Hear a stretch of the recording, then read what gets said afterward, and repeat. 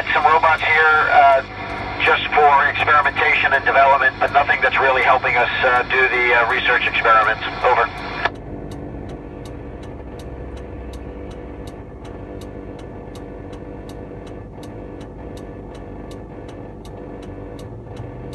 We are all very well trained, and we begin executing our emergency procedures, and eventually we find out where the leak is, and we close the hatch that leads into that module. So we would let that one module depressurize, and we would save the rest of the station. Over.